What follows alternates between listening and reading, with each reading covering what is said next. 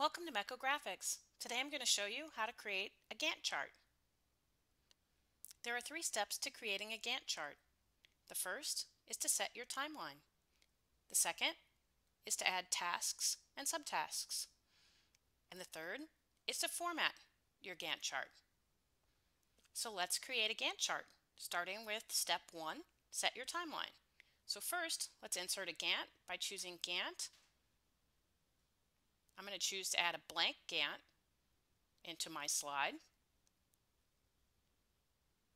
If I click on Calendar in the ribbon, I can choose the dates for my Gantt. So I'm going to choose January 1st through April 23rd and click OK. So now let's move on to step 2 and add tasks and subtasks to our chart. If I double click on the task and hit backspace, I can remove the dummy text and insert my own text. I'm going to call it Requirements Gathering. I move down here and do the same thing. My first subtask will be Meet with Stakeholders. If I hit Enter, it will automatically add another subtask. That one I'll call Draft Presentation.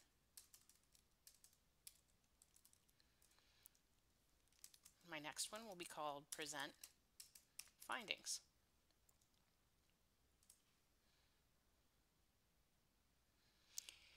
Now I can continue to type these tasks in as I've just shown you, or I can copy and paste the text from somewhere else. So I have my text here in Microsoft Word. So if I copy it and go over to my task list, I can insert the tasks, and you can drag to see all of the text.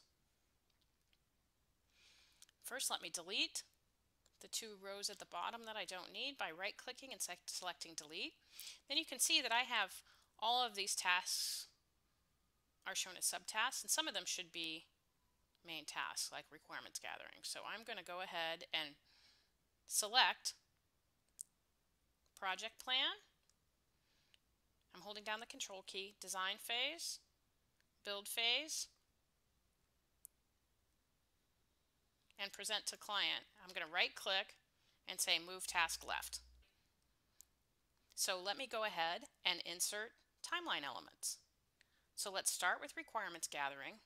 Click in the Timeline section of the chart, right-click, and I'm going to insert a bar to show my timing. And I can just pick up the end of that bar and drag it to the time that I'd like. And I'm going to make this one go through the 22nd of January. Now I can do the same thing with the next subtask. I can insert a bar. I can keep going, insert a bar for draft presentation, and I can drag that. If I go down to the next subtask,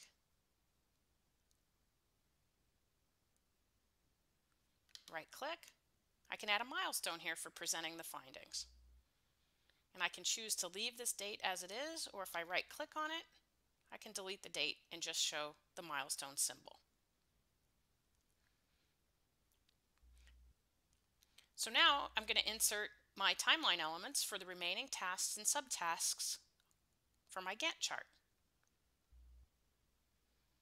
So now I've finished entering all of my timeline elements for my Gantt chart. So let's move on to step 3 and format this Gantt chart.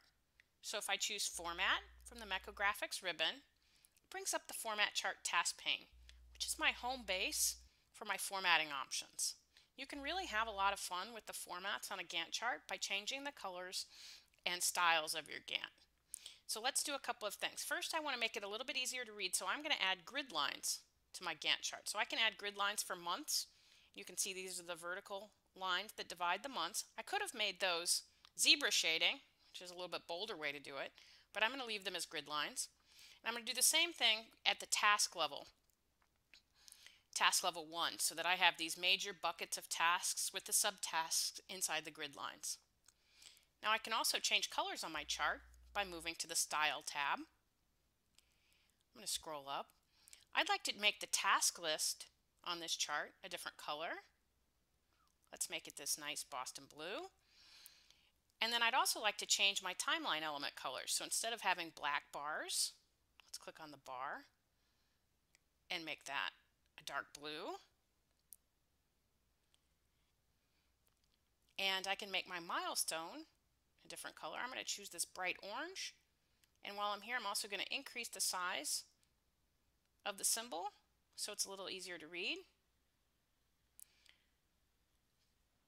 If I click off, you can see my completed Gantt chart. Thanks for watching.